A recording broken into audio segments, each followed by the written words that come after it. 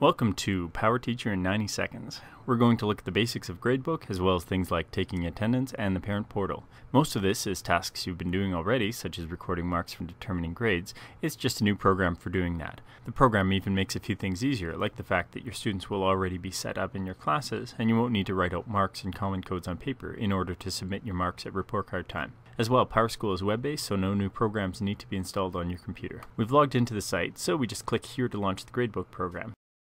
Your classes are listed up here, students and assignments in the selected class are here, and assignment categories or bins that we've set up already are here. Let's create a new assignment. Type in the assignment name, select a category for it, a score type, a due date, and maybe a description. Right now we'll choose not to include it in the final grade, but we can change any of this later.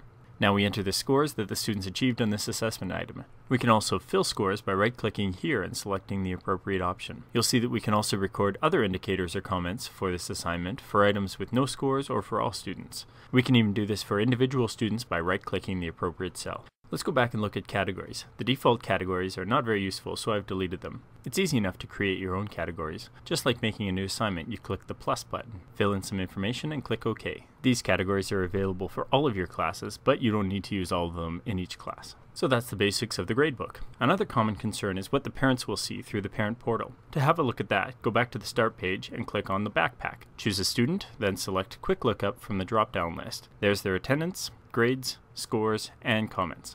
Back at the start page, clicking on the chair brings up the attendance input screen for that class. Quick and easy, just select from the drop-down and click in the boxes, then click Submit.